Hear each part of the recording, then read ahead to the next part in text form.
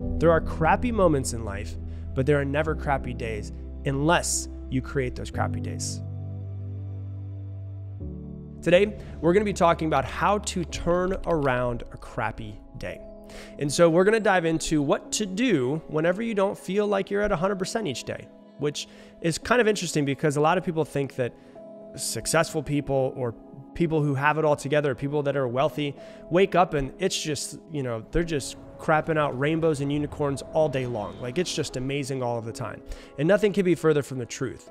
What happens is some people can wake up, and I've been this way before, something could happen to me and I could be pissed off about it for an entire week. Like one thing happens to me with somebody and my week is then completely off kilter. And that's happened to me many times in the past.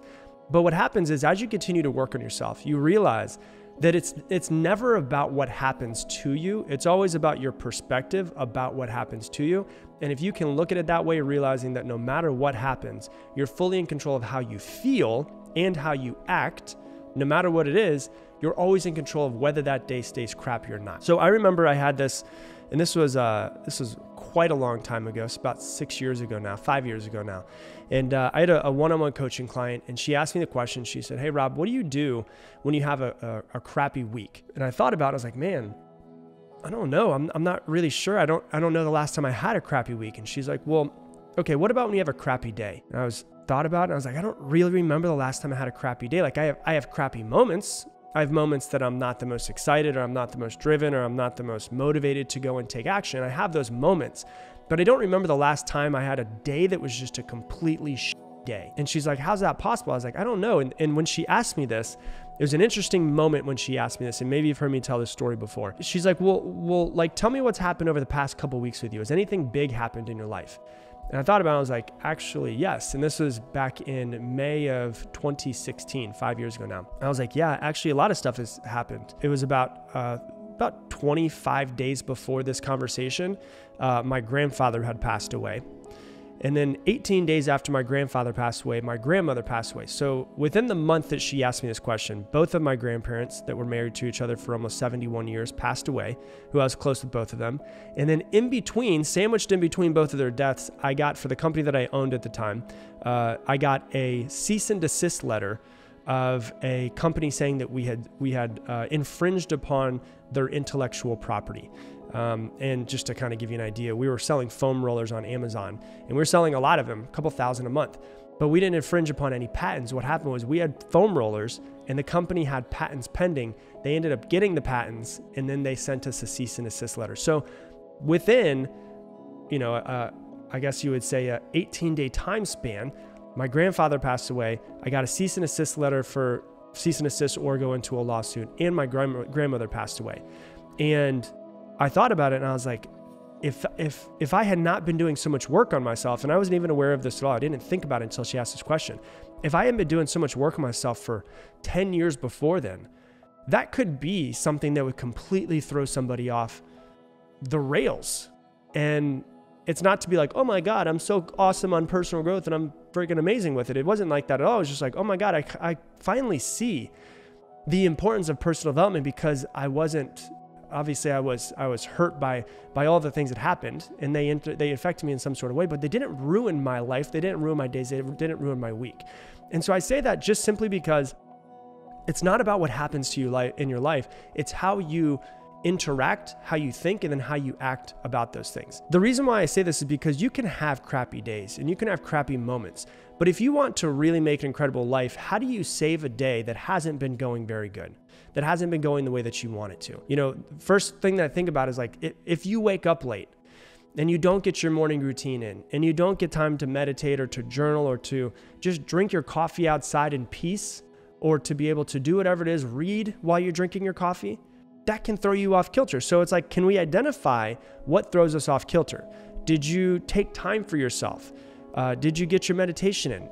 Another thing I think about as well is how's my nutrition look for the day? There's a lot of times that, if I'm being honest with you, I forget to eat. I get so busy that I forget to eat. Yesterday was one of those days where I just was so busy, I forgot to eat. And then about 4 o'clock hits and I'm like, I don't feel 100%. Like, well, I feel kind of like I'm dragging ass. I'm not kind of agitated. Why is that right now? And I thought about it. I was like, well, I haven't eaten all day, but I did a workout. The trainer came over and I had literally back-to-back calls for hours and hours and hours. I didn't even think about it. And I was like, oh, I bet my blood sugar's low because I haven't eaten anything today. Maybe I should think about what I've been eating and if there's something I can do to make myself feel better, to get my nutrition up, so therefore I can continue to have a productive day. And it was at that moment where it's like, I've come to realize that my nutrition and how much water I have, and if I'm having too much sugar or grease, that those things can slow me down or they can make me get a crash, or if I have too much coffee in the morning and then I crash. So it's like, you have to become very aware of how you're feeling based off of what it is that you've been consuming, whether that is something that you're actually eating or if it's something that you're watching. Like I am proud to say, just so you know, that I have unfriended in the past 3 weeks over 3,000 people on Facebook. And the reason why is because I was like, I don't like how I feel when I hop on Facebook. There's just so many things that I see that I don't want to be a part of.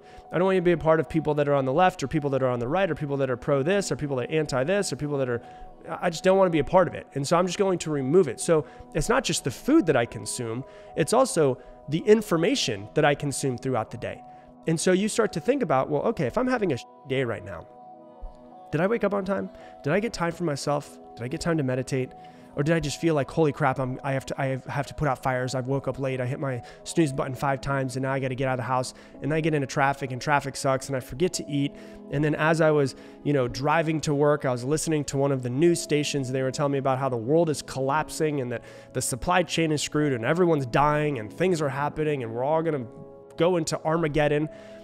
And you start to think about it and self-assess and be like, okay, well, hold on. What have I been doing that's been sending me down the route of not feeling like I want to feel, or not feeling empowered, or not feeling motivated towards whatever it is that I want to do? And you start to self-assess and you can go, well, okay, I did do this and that didn't make me feel good. I'm not going to do that again. I did do this and that didn't make me feel good. I'm not going to do that again.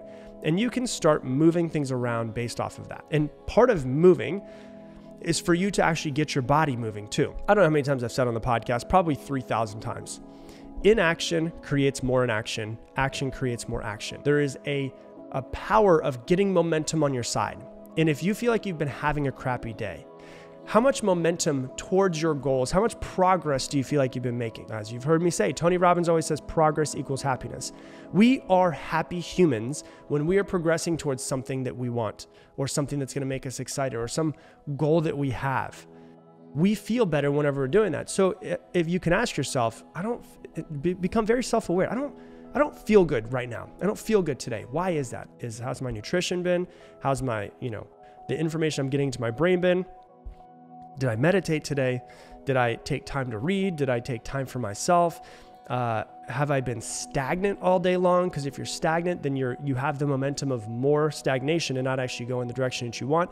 So maybe what I should do is just get my ass and get moving. I'll just get moving somewhere. And so one thing that I can do a lot of times is if I feel like I'm just dragging ass today, I'm not really going the way that I want, it doesn't feel right, I'll literally chug a tea and then I'll just do 100 push-ups. I'll do 100 jumping jacks. I'll do 100 squats, and I'll get my heart rate up. And that starts to feel, that movement starts to feel like more movement towards the direction that I want to go. And I can save a crappy day by realizing that the actions that I've taken in the morning, maybe things happened that were out of my control, maybe they were in my control, got me on the wrong path. Instead of going down that wrong path for the rest of the day, I'm going to become very aware. Maybe it's 1 o'clock and I become aware. Okay, I need to fix my nutrition. Okay, I need to start getting movement in. Okay, I need to start doing this. And so what I'll do is I'll try to fix my movement. Next thing I try to do, I'm very big on this. If you ever come over to my house, there's almost always music playing whenever I'm in my house. The reason why is because I believe that music gives momentum. Music moves me. And so if I'm feeling like I've had not the best day, I literally have a playlist that is a happy playlist for me that makes me feel better. And what I will do is I'll force myself to then put that music on, sing it, dance along, move, get my body moving, and force myself to feel better. Because I'm like, you know what? I'm not going to have the rest of this day be because something happened earlier today. And so I'm trying to save the day. So this playlist, it's got stuff like the very first song is Happy by Pharrell Williams, because I don't know how you can be a human and not love that song or not have that song make you feel better, right? So like that song is on. Don't Worry, Be Happy. That song is on there. Over the Rainbow.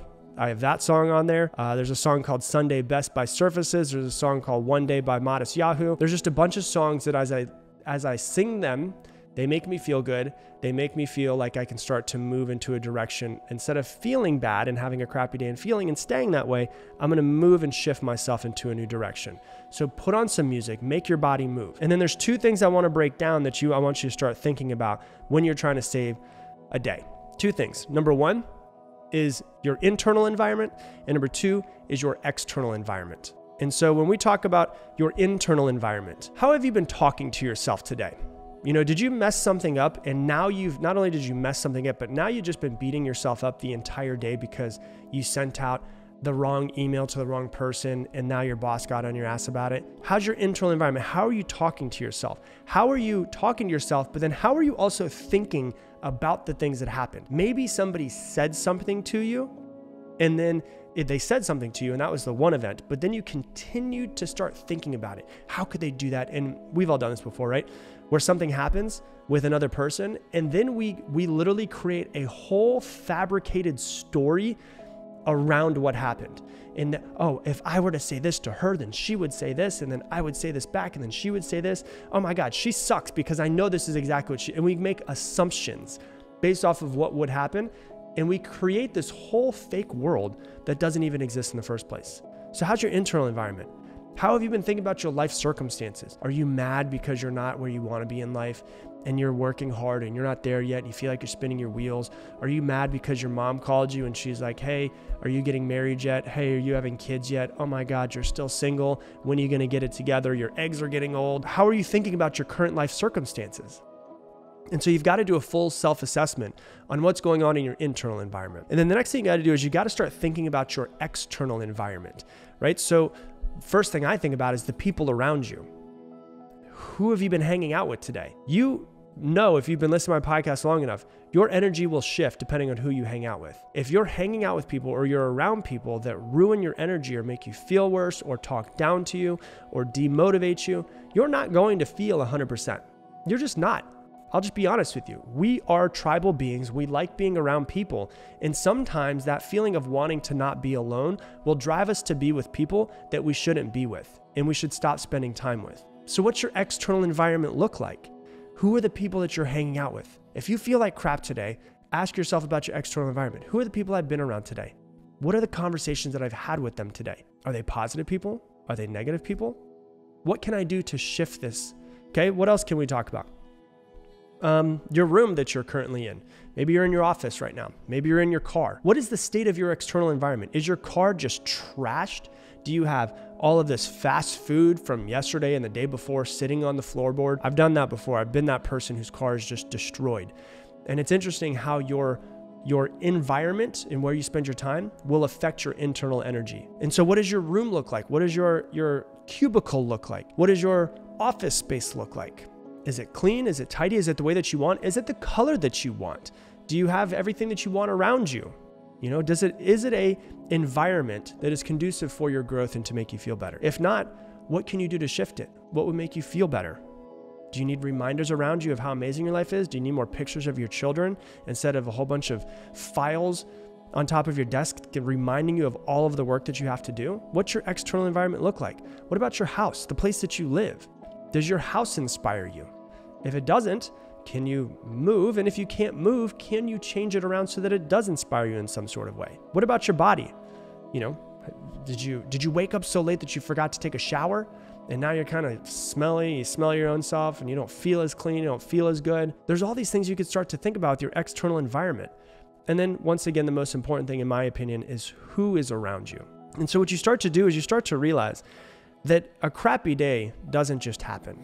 A crappy day, there's a crappy moment you can have, but a crappy day, a crappy week, those don't just happen. Those are not natural things. What happens is an event will happen, whether it's an event we want or it's an event we don't want, but if it's an event we don't want, then we create the suffering after it. So the event will happen, but then we create suffering for the rest of the day. Let's say that you're driving to work and somebody rear ends you. That can ruin your day, right?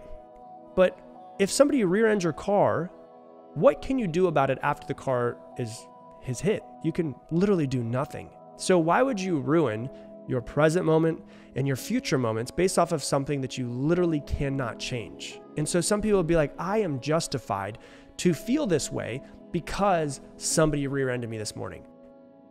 Cool. If that's what you want to think, then you can think that the rest of your life. You can feel justified. But I'm going to tell you, if you feel justified to feel that way, that's not going to make you feel better. It's just going to keep you in the rut that you're currently in. And so things will happen to you, and then things will happen inside of you. And that's the most important thing to think about, is what is my current internal circumstance based off of the things that happen. Okay, I did get rear-ended. Okay, I did wake up late. I didn't get my shower. I didn't get my meditation. I didn't get to read. I wanted to. I was so excited to have this morning routine, and I completely screwed up my morning routine. Okay, are you going to beat yourself up for the rest of the day? Because if you do that, that's how you have a crappy day. There are crappy moments in life, but there are never crappy days unless you create those crappy days. So you have to realize that you are in complete control of your feelings, of your circumstances throughout the entire day. If you want to go down the rabbit hole of crap and just throw more crap on yourself, you can do that if you want, but it's not exciting. It's not fun. And it's not something that you want to do. But if you want to do it, go for it. Just do it. If that's what floats your boat, if that's what tickles your tots, that you just want to throw more shit on top of yourself after you've already, gotten into a car accident or you woke up too late, you can do that. Or you can go, you know what? I did get into a car accident, but thank God I'm alive. Thank God that other person is alive. It's a car. It'll be fixed. We'll figure it out. Hopefully the insurance doesn't drag me over the coals, but at least I'm alive, and that's something to be grateful for. I'm not going to let that ruin my day. I did wake up late. I did do this. I didn't have my morning routine. I don't feel as 100% as I want to, but I'm not going to let that moment ruin the rest of my day, because I am in control of how I feel. I'm in control of how I act. It's never about what happens to us. It's about how we react to what happens to us. And if you can have that mindset, you will never have another crappy day. Hey, thanks so much for watching this video. If you want to learn even more about mastering your mind, click right here and watch this video as well. Every action is a vote for the person that you want to become. So, how are you voting?